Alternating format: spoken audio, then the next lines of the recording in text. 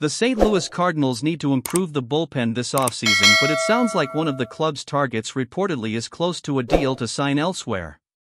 St. Louis recently met with intriguing closer Yuki Matsui about a possible deal. Matsui even reportedly traveled to St. Louis to meet with the club about a deal.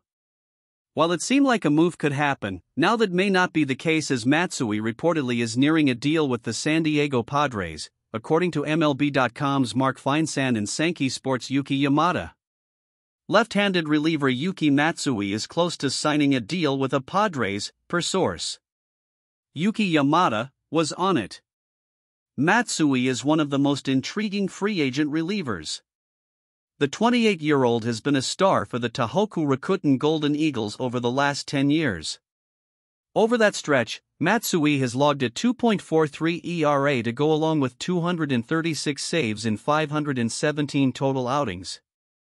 If you don't want to miss the latest news, subscribe to this channel now, because we are always attention to the latest news from St. Louis Cardinal.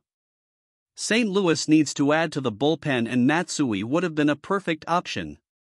The Cardinals had one of the worst bullpens in baseball last year and plenty of blown saves. Landing Matsui immediately would have helped fix that. Although that is the case, it sounds like the Cardinals are going to need to look elsewhere to shore up the bullpen. There are plenty of hurlers available that could help, including former New York Yankees fireballer Keenan Middleton or Atlanta Braves reliever Colin McHugh.